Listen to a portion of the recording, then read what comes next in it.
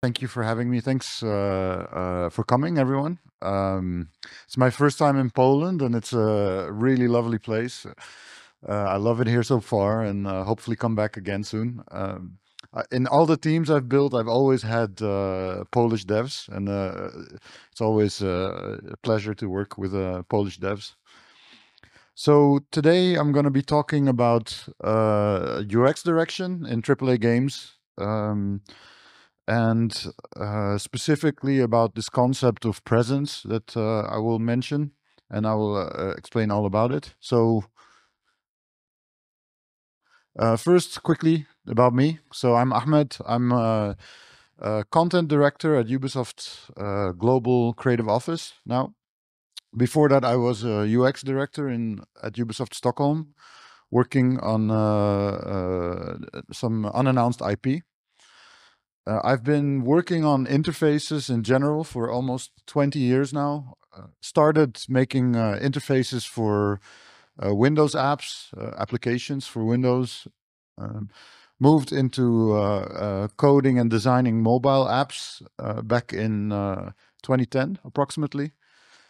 And then joined the AAA game industry by when I joined Sony back in 2013, right before the PS4 launched. And now I'm at Ubisoft for the past 3 years or so. You can see here some of the games that I've worked on. Killzone Shadowfall was a launch title on PS4, which was a very difficult project. So I don't recommend doing launch titles. It's like building a game while the console is still being built. It's like racing a car that is still being built before you race it. And worked on Horizon Zero Dawn and Forbidden West. Then I moved to Sweden to work on Battlefield and Star Wars Battlefront 2 and Battlefield 2042, and now at Ubisoft. So in our industry, usually the UX direction comes second. So we have amazing creative directors and game directors that come up with amazing game concepts, and they develop those, and then usually we come after and try to apply a UX direction on top of that. The UX craft within games is pretty young. Not if you compare it a lot younger if you compare it to industries like mobile and internet or the web. And so usually they paint the picture and we have to color it in from a UX perspective. And this is a big challenge that I've seen across my career. And in the past 7 years or so, I've been working really hard to try to find the overlap and make this a smoother thing. Not have one be a response to the other, but find a way to set out a common direction for the game and the user experience. And that's kind of what this talk is going to be about. It's going to be hopefully about that middle bit. And it's going to be a way to unify game designers and interface designers to come up with a singular vision. So, as you've seen in the title of my talk, I called it Presence in Practice. And so let's start by defining what presence is. And presence, this is a term coined from psychology. It was coined by Marvin Minsky, who was the founder of the MIT Artificial Intelligence Lab. And he coined this term back in 1980. And broadly, what he described it as is it's a state or a perception where a part of a person's experience is filtered through technology. So a way to think about this is if you're on the phone, not a lot of us go on phone calls anymore these days, but if you're on a phone and you close your eyes, you can imagine yourself in a dark room speaking to somebody in that room because you can hear them and you can't see them. And that feeling that you get, like being in a dark room with somebody, that's that phenomenon or the feeling of presence. So the technology in that case is the phone, and what's filtered through it is information, or it's a person's voice. But there are other situations that I can mention. For instance, if you're flying a drone, if you fly a drone for a very long time, you can start feeling that you're flying through the air. That's also a similar feeling. And even things like toy grabbing machines. There's one outside here at the Intel booth. If you have infinite time and you have infinite coins, at some point the arm of the machine will start feeling like an extension of yourself. So this is also very applicable to robotics. And actually, the Intel booth outside here uses hand tracking to do it. So it's very interesting. If you go out and play with that, you can get to experience this yourself. So I'm not an expert in psychology or in this topic, presence, but I will talk a bit on how I use this to find that common ground between game design that creates or world design and interface design. And if you want to read about the topic, I invite you to go online and search for it. There's a lot of very extensive white papers that cover this topic. You can find them. They're free to read. And I invite you to go do some research yourselves. So what do psychologists study when they study presence? If you map out the human experience on a bar like this one, and on one end you have real experiences, so things you feel, like pinching yourself or punching yourself. That's a real experience you feel. And on the other end you have hallucination, which is an experience that is not real, like a dream. A dream can be considered a form of hallucination. What people that study presence study are virtual experiences, which are kind of the gray between both extremes. So when you read about this topic, keep that in mind. It's a bunch of very smart people that try to find the middle ground between reality and hallucination. And so how can this help us in games? So of course, when we're playing games, we experience our games all take part in this virtual bit. It's kind of in the middle.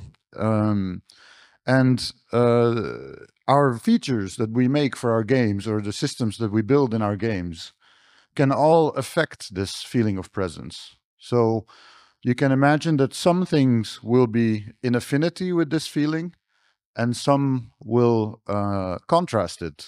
And what I've done here is I've taken the liberty to write down some features that you might have heard, or things, or things that we have in our games that might be in affinity with it. So things like supporting RTX or making your visuals more realistic, they support this feeling. And things like force feedback and VR, or even things like inverse kinematics and features like that, all help this feeling.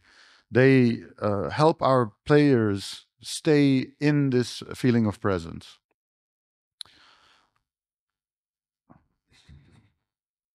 Oh, I skipped one.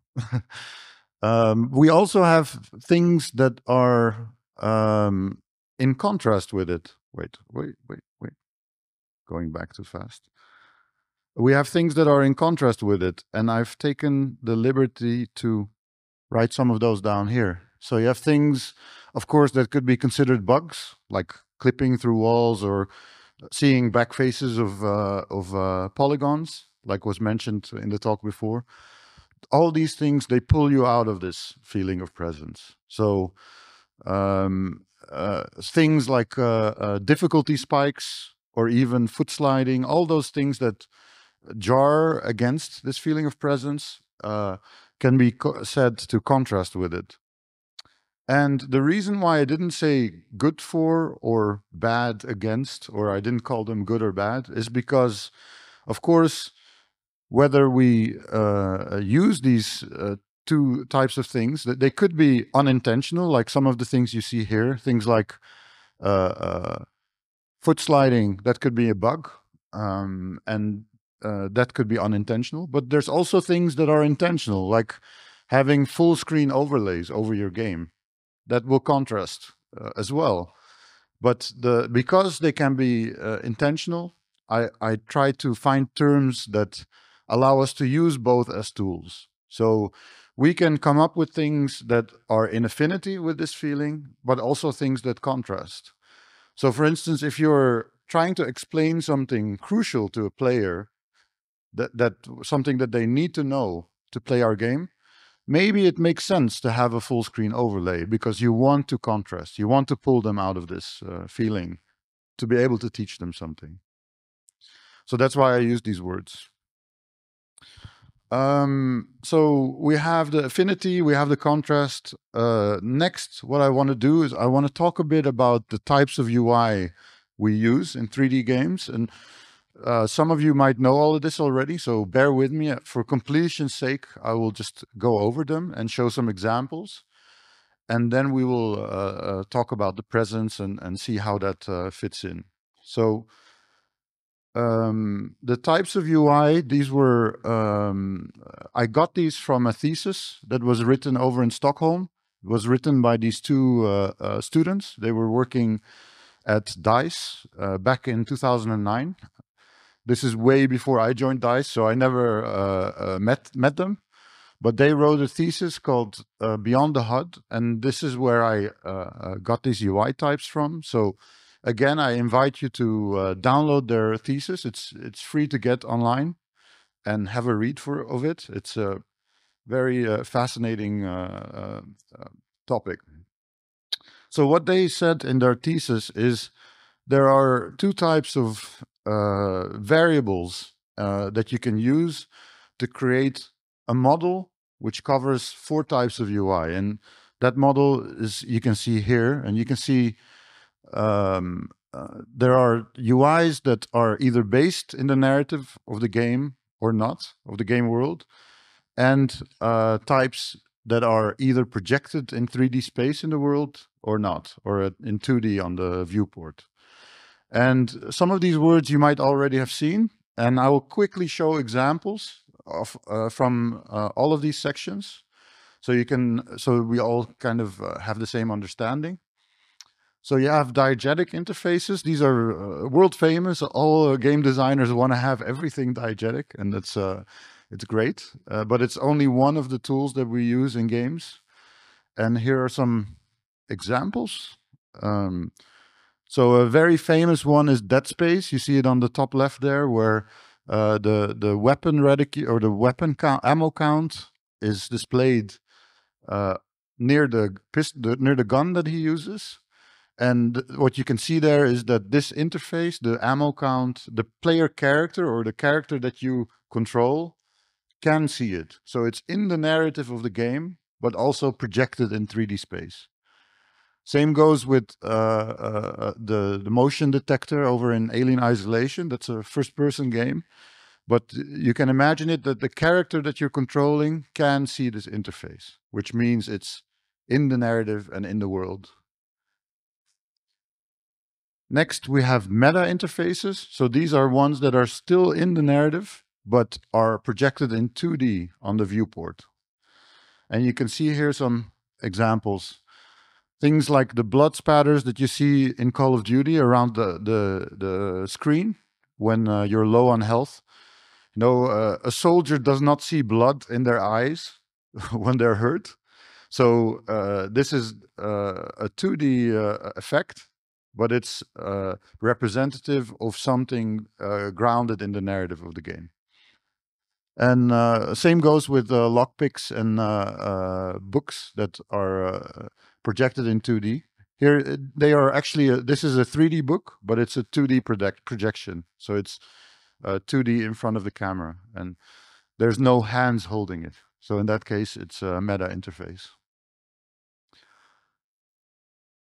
Next, I will talk about spatial. So these are going to be UIs or interfaces that are not based in the narrative, but are projected in the world. And you can see some examples here. So for instance, this shader that you see around sound in The Last of Us, things that Joel can hear. This is a spatial effect. You see it in the world, and it represents something that the character hears, but it is not based in the narrative. So it's just an effect for the player, not for the character. Similarly, you have a health bar in a game like Assassin's Creed that is projected over the head of a character. You know, you can the player character does not see it, only the player. And finally, we have abstract interfaces, and those are not based in the narrative and projected in 2D, and those are all the interfaces we've come to love. And here are some examples from Battlefield and Destiny. So now that we've talked about these UI types, you know, how do they affect this feeling of presence that we talked about before? And what I've done here is I've taken the liberty to make a cheat sheet. Um, so what I've done here, is I've put the affinity all the way in the top and contrast in the bottom, and you can see that, of course, things that are diegetic, that are placed in the world that the character sees, they contrast the least, or they are most in affinity with this feeling. And as you go down in narrative, so go to meta and then spatial and down to abstract, the contrast gets more and more. And I've taken the liberty to do this. And what I've done as well is try to tie it to the loops that the game designers work on. So a lot of game designers, they will talk about the second to second or the core toy of a game. And they'll talk about the minute to minute experience and maybe the hour to hour, you know. And what I try to do is use the language that we use in UI and compare it with the language that they use in their designs to try to find a common language. And so this is a cheat sheet that you can use with your teams to workshop this. And so how do you and of course the goal here is not to use one or the other. In my personal opinion, these are all tools we can use. Of course, there will be people that will push for one over the other, but this is a very good way to workshop your game or look at your game holistically in a way that makes it about the product and not about what people want to achieve.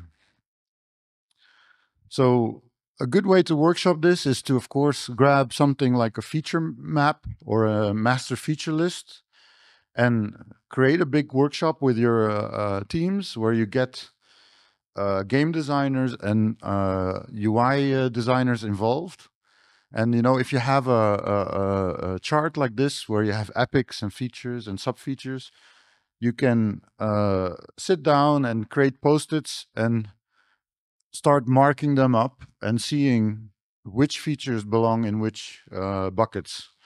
And of course, people will have different opinions about this. There are features that could live in multiple buckets, but this is a workshop I've held with many teams, and it's a very effective way to make both game designers and UX designers speak the same language. So once you've done this, you can, of course, take all of your features and create a big artifact like this, put all the features that are diegetic, put them in the top, and meta in down and all the way to your abstract features. And then you can put this on the wall together and look at it and reason about it, but also maybe optimize it.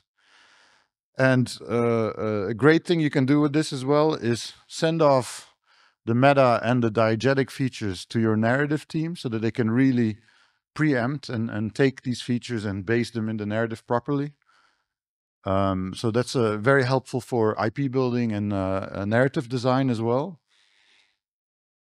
And another thing you can do is when you get new features, which we inevitably all get, it's a very good way to reason about that feature together and know the scope before you start building it. So this is what you see here is what I would call an artifact. And the best thing about these artifacts is you can create them together with your team and make the discussion about your game holistically, not about people's opinions. So what I'm going to do next is talk a bit about a case study of a game that you might all know, and we're going to apply this same method to analyze a game. So we're going to talk about Ghost of Tsushima. Who here has played it? Have people played this game? It's a excellent open world samurai game, and you play as a samurai called Jin Sakai, and they have a very intuitive feature called the guiding wind, and that's the one I want to talk about. So traditionally in open world adventure games, navigation is done through location markers, a compass, and a map. And this is a very common pattern that people see in open world games. So you can see a location marker can be spatial. It can be projected on the viewport to mark a 3D point. A compass is kind of both. It shows a direction and is 2D. And then you have maps that are traditionally just 2D. And they look something like this. So here you have a compass and a marker. These are very common navigation tools in 3D games. What Ghost of Tsushima did very good was they introduced a feature called guiding wind, which is a diegetic compass of sorts that shows you where to go in the world. And they base that in the narrative. So in the game, they explain it as the soul of your dead father that shows you the way you have to go. And when you follow that, when you get closer to your objective within 50 meters, only then do they show your location marker. And of course, you still have your map to use for navigation. And that looks something like this. So here you see the wind guiding your character to where they have to go. And you can see here all the foliage and all the horse's mane flows in the direction of the wind. So it's a very intuitive way to follow your direction without contrasting with that feeling of presence, keeping you in the world, keeping you in the narrative. And then when you get closer, only then do they show your marker. So only within 50 meters of your objective do they start showing you the marker. And of course, that is necessary because otherwise the players will be searching with their camera. So the marker is kind of only in the end when the people want to really see where the objective is that they're following. So here you can see an example of a game with these artifacts, specifically in navigation. Of course, I don't think that the team worked this way, but it's a very good way to show the power of using something like this on your own games. You can make this artifact, reason about features and where they belong. Are they closer to the second to second? Promote them. Are they further away from it? Maybe demote them. Another case study that I have that is also interesting is a game called Shadow Gambit. This is a strategic game where you play a crew of ghost pirates, and it's kind of a stealth strategy game like the old games like Commandos and Desperados and those kind of games. And they have a feature called Capture Memories, which also really maps out well on this.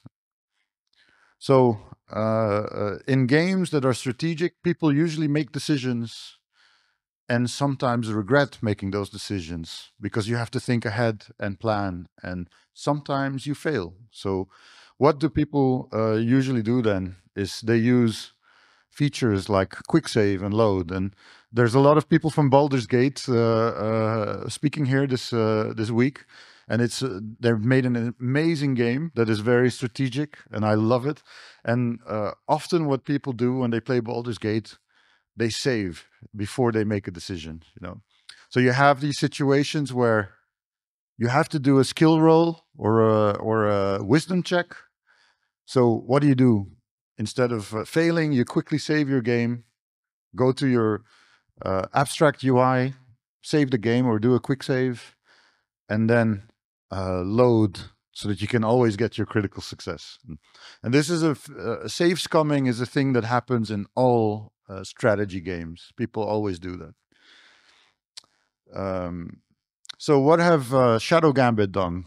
They've taken something like save scumming, which is a very common thing people do, and they've put it into the meta of the game, the meta design of the game. So what they've done is in their story, they have the crew of pirates has a boat, and this boat can capture memories and into pearls and then reload them for you. So I have a video here that I'll play. It doesn't have any sound, so here you can see a player capturing a memory before they go in and try to kill an NPC. So if they do it and then fail, they can select a memory and crack it open to reload the situation. And this is a way to capture something that the players always do, which is quick save and quick load in order to prevent making the wrong decisions into the narrative and making it a meta interface. So lastly, what I'll do before we wrap up is I'll show using a kind of a fictional game that I've quickly made how you would do this from scratch. So imagine we're making a game called Ubibot. That's because I work for Ubisoft. Not very creative there. And here's a model that I stole from TurboSquid. And imagine this is an open world adventure game. You can take all the systems or the high level features that a game like that will have. It will have a health system, a low health warning, a shield, a loot system, a skill tree, and also an incoming threat detection system. And that's necessary in all games that are 3D because you can get attacked from off camera. So we can take this feature list and using the workshop determine where they fit. So take all the systems that are close to the second to second, put them in diegetic. I've done it here for you already. So, and then take the other systems and scatter them over this model. And of course, create your artifact. And then you can take these top ones and ground them in your narrative.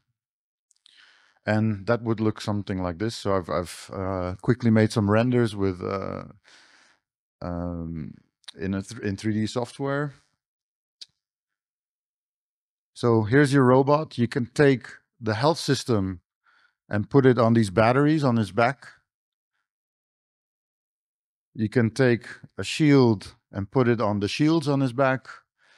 And of course, that's all based in the narrative and you see it in space.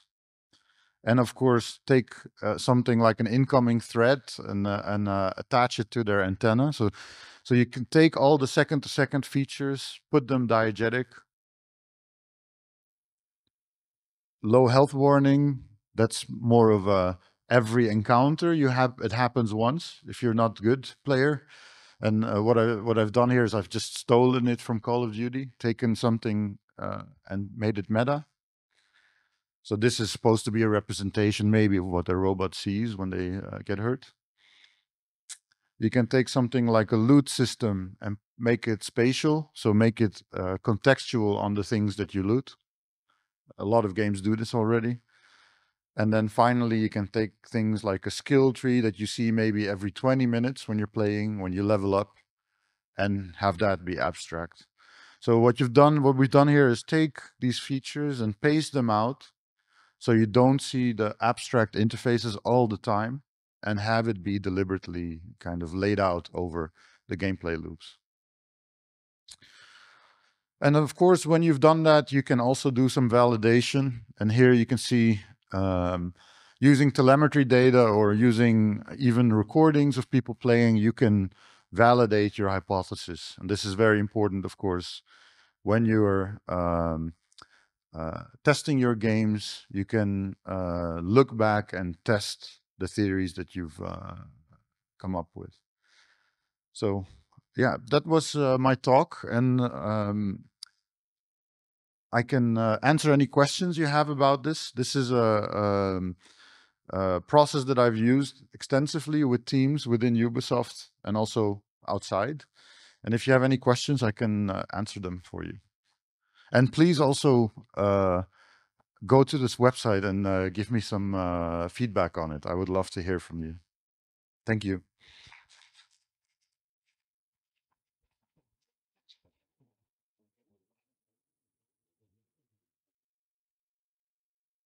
We're it's done pretty quick. Yeah, the talk was amazing. Yeah. I'm not really that like focused on UI and UX, Yeah. and what you did was like I'm just focused. It was really nice. So the talk was amazing, and the first thing that I had in mind when I was listening is that I'm learning game design, and I hear a lot about immersion, and I'm thinking, what's the difference between immersion and presence? Is that the same thing or? So the difference between immersion and present, I don't see. Personally, I think the term immersion. I mean, it's more about, I guess, what the player feels when they're playing your game, and so it can be used interchangeably. But in this case, what I try to do is really look at um, uh, what are the sides of that. So you could use a word like immersion too. I don't see that as a different definition or anything. But this is in psychology, at least, they call that presence. So when you're interacting with stuff virtually, that feeling you get of immersion, that's called presence in psychology. So I just use the term when I tried to study about this and read about it. I was looking for immersion everywhere on the internet, and I would always go down rabbit holes. And when I really found this term, that's when it unlocked for me. So that's why I used that. But, so yes, on the dev floor, you will hear people say things like immersion. If you want to study it, then it's better to read up on presence. Does that answer your question? Yes. Okay. Perfect. Anyone else?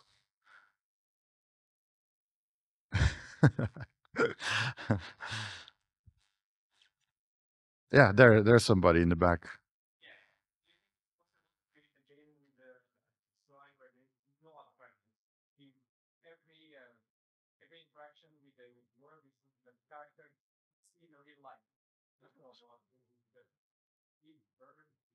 Uh, yes. So the question is, do you think it's possible to make a game that only uses diegetic UI and nothing abstract?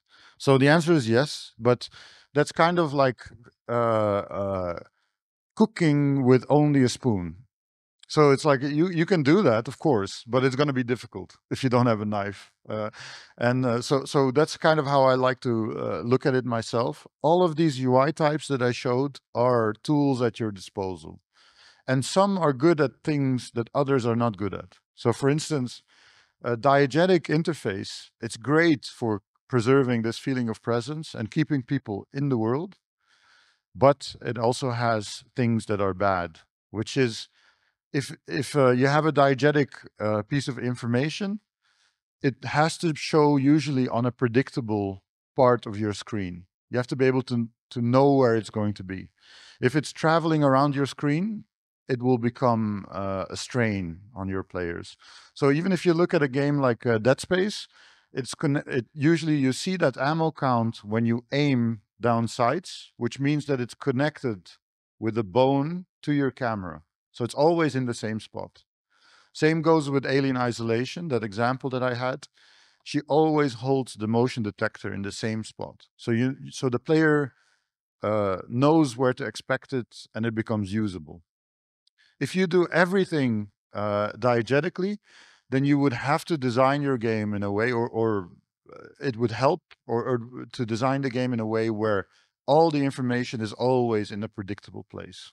So again, in a case like a third-person game, your character is always usually in the same spot under your reticule, so that will work.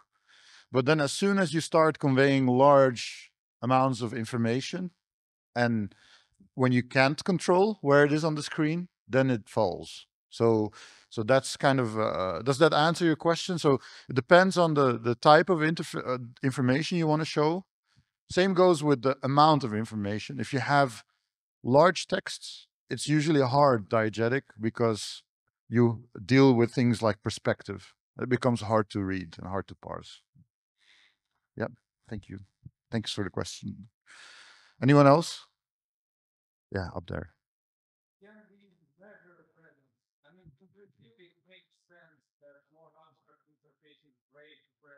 Yeah.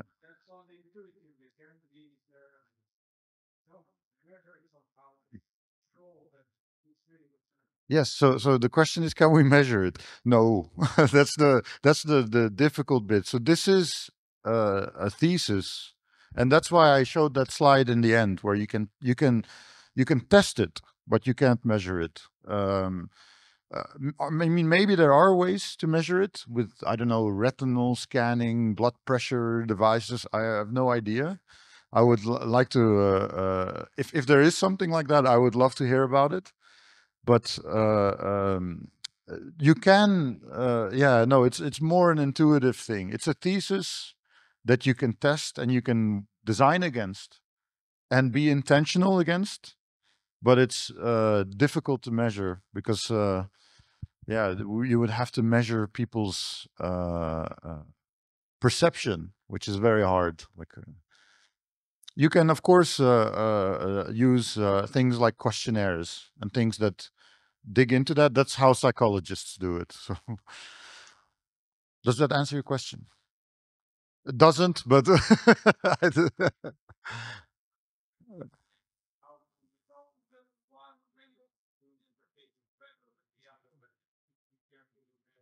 yes. So how do you know it's better than there? There is no better. There's only the like with every design. I feel that we come up with a hypothesis and we develop solutions using these hypotheses to come up with the best possible solution. So anyway, you will have to test with players and make sure that it works.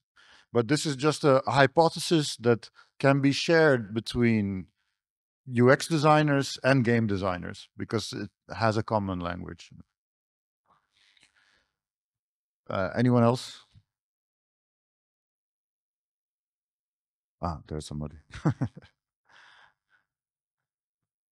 Hi, thank you for the lecture. It was amazing. I have a question. Do you think that any additional tools like that used in psychology, for example, eye tracking, will help to measure players' behavior and make the UI better? Yeah, so yes, of course. I mean, not really related to this, but I think eye tracking is great because it can, I guess, with eye tracking and heat maps that you generate from eye tracking, you can see the areas where people focus most, and uh, I g- you can, I guess, reason that if there are situations where the player needs to move their eye around a lot to read what they need to understand to play the game, that might have more contrast on this concept that I talk about. So there could be, you could reason that.